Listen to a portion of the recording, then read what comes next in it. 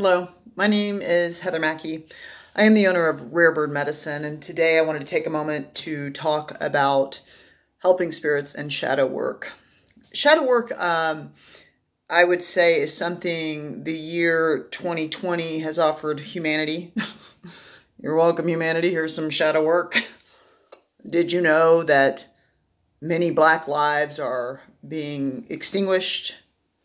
And if you weren't aware, that's occurring with a rapidity well beyond Caucasian lives being extinguished. And it matters that that's happening, and their lives matter.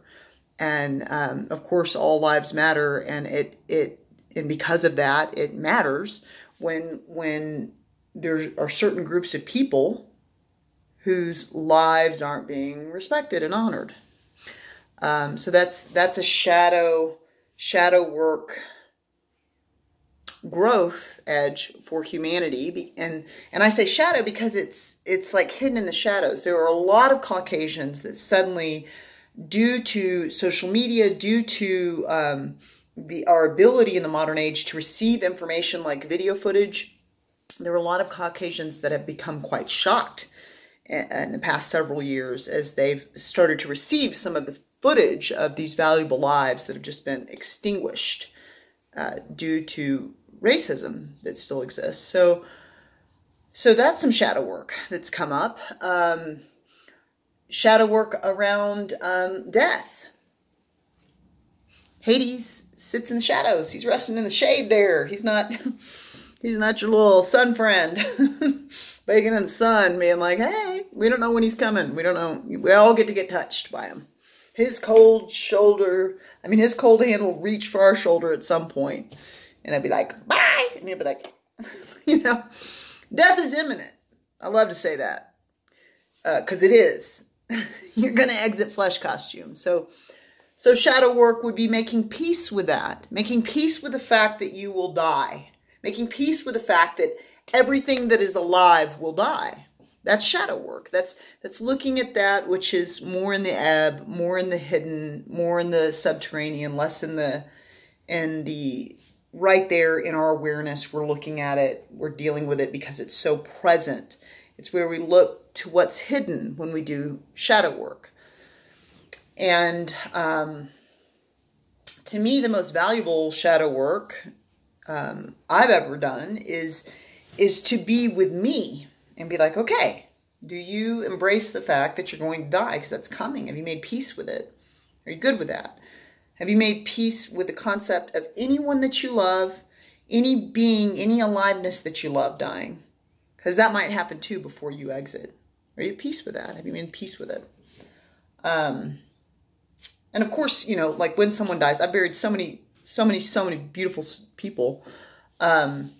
When someone dies, it's still going to come up. You're still going to grieve. But just, have you spent any awareness in that shadow truth? Have you taken any time to shine light into that shadow such that you are a little bit more prepared when someone exits flesh costume? You're a little bit more ripened on the vine to drop from the tree of life, as it were, when it's your time to exit flesh costume. So, yeah, I feel like this year has offered a lot of shadow work for humanity, and that's why we can see a lot of resistance to this year, because shadow work typically is not flying a kite in the sun and giggling like a silly goofball. It's like, it's looking at that which doesn't serve. It's looking within to see where we need to evolve, where we need to grow, what is ours to do. And to me, shadow work is never about, I'm not a steward of someone else's evolution or growth. And actually, the universe keeps that in perfect balance, and I don't need to take up that duty and that mission. So it always comes back to me, like, are there ways in which I am hiding aspects of things that if I put light upon them, I might find they're causing me to not be fully in alignment with who I say I want to be, to not live a life worth living, and to see and create the life I say I choose to see and create. So it's valuable, it's precious to check in with the self, to be with the self, get honest with the self, and say, yeah, I spend a lot of time on technology, and I wanted my life to be a lot about travel and hiking. Okay, let me be aware of that. Let me shine light on it rather than just spending the rest of my life engaging with technology. Let me stop, check in. Is there anything I'm doing that's not aligned with what is my vision for my life? Yeah, I didn't want to spend as much time with technology. Okay, I'm going to trade some. I'm going to start planning a trip. I'm going to start setting a timer when I get on technology. To each their own. It's valuable to be aware of, because you are the steward of your own evolution and growth, and you are the steward of your life and the path you take and where you walk and where you go and how you show up and what you say. You're not the steward of what the ocean does, but you are the steward of the ship on the ocean. So the ocean of life might get choppy. It might throw a lot of different things your way. You are the steward of how you handle your ship in the ocean of life each and every day. That's you. So the reason I mention in this particular talk helping spirits, in the quantum self class that I teach, we start with helping spirits. We determine what our team is. I don't need to sell you my team. I'm here to offer some options on what that could look like for you potentially. And then once I'm clear on what my helping spirit team is, the next thing we do in the quantum self class is we embrace our fears.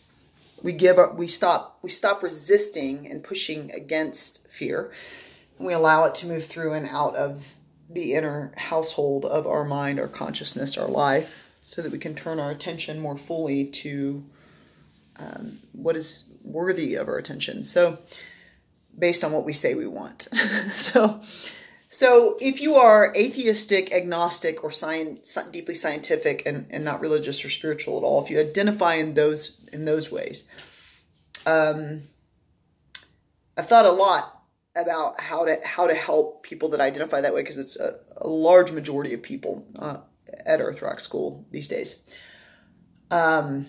So you would probably know better than I what your helping spirit team is. I would say one helping spirit that's available is herbs. Plant medicine is a helping spirit. So I've taken a lot of different herbs to help with chronic depression and suicidal ideation.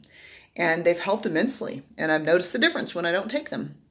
So one helping spirit, and if you don't like the word spirit, you can say one helpful thing you can do for yourself, if you hold that philosophy, is to use herbs or plant medicine to help to lift the spirits or help to lift the attitude or the way one holds the world. Another helping aid that you can have as you try to connect with and work on your fear, your work, what is yours to do, your evolution, what you're the steward of in the ocean of life, is connecting with the concept that energy cannot be created nor destroyed. Everything is made of energy. Fundamentally, energy is 99.99999999994% emptiness. So everything's, if we're going to round up, it's just all emptiness, folks. And it looks like a bunch of divergent opinion sack and all kinds of stuff going on, but it's really just emptiness. So we take the theory of science and the theory of religion and the theory of spirituality, whichever one you've chosen to hold as your truth. And I would say they're all true, because whatever you believe is true for you. And in that sense, at Earth Rock School, it's true. It's true in the vessels that choose to hold that as truth. It's true to them. You can be aware that energy cannot be created nor destroyed. You are made solely of energy. Everything's made of energy. There's no threat. That awareness is alluding to the awareness that eternality is the nature of energy. If it cannot be created nor destroyed, and everything in the cosmos is made of energy, then everything is eternal. It will always be here. You can't destroy it. You can't get rid of it. Bye. You can't do that. And you can't make it happen. What is, will be.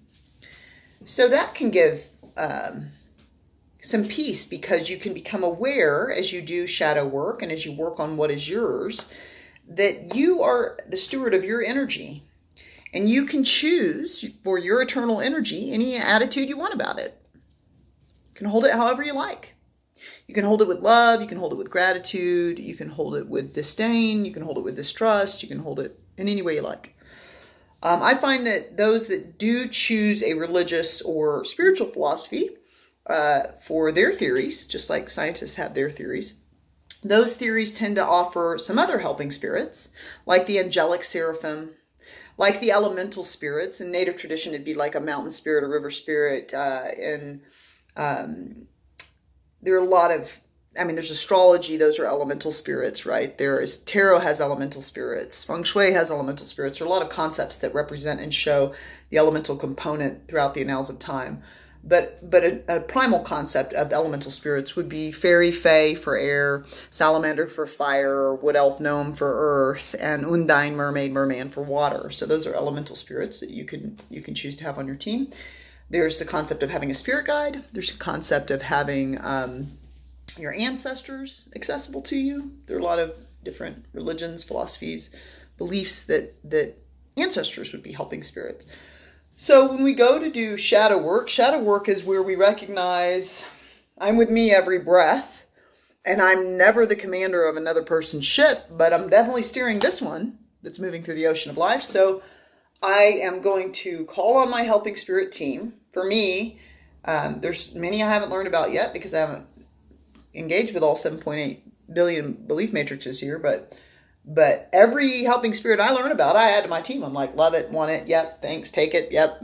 I have a massive power animals, massive helping spirit team.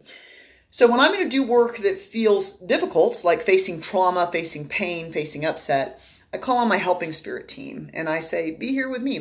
I build that bridge. Come on, ancestors. Come on down, snowy owl. Come on, power animals. Get in here. Come on, angelic seraphim. Come on, elemental spirits. Come on, spirit guides. Everybody, you're welcome. Let's fill the room up. Okay, Heather's going to do some shadow work. Heather's going to get clear. What is it that I am doing, saying, being that doesn't serve the outpicturing of what I would say is a life worth living?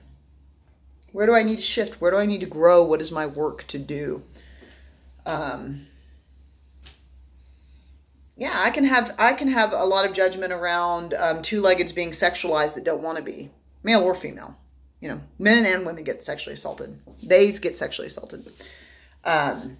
So any two-legged can be sexually assaulted, and it happens to all types of them down here. So I can hold a lot of judgment around unwanted sexual attention, unwanted sexual, just not holding sexuality, which is beautiful, as sacred.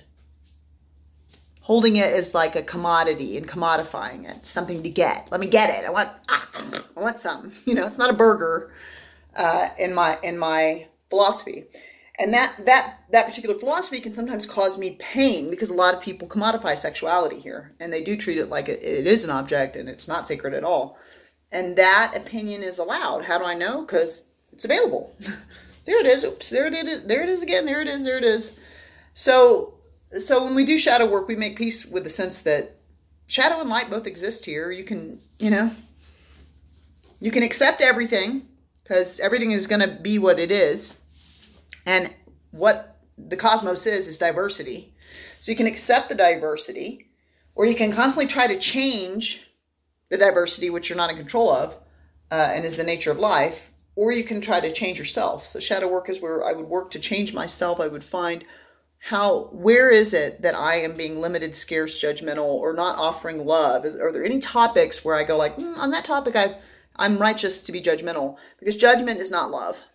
And that's where my cleanup work would be, because to me, a life worth living is one that's full of love, receiving and offering love. That's a life worth living, period, in a discussion. For me, each their own. You get to make your list. And then ask your helping spirits to support you in finding a new way to hold it, and a new way to look at it. Feel your feelings about it if you need to cry or get angry about it.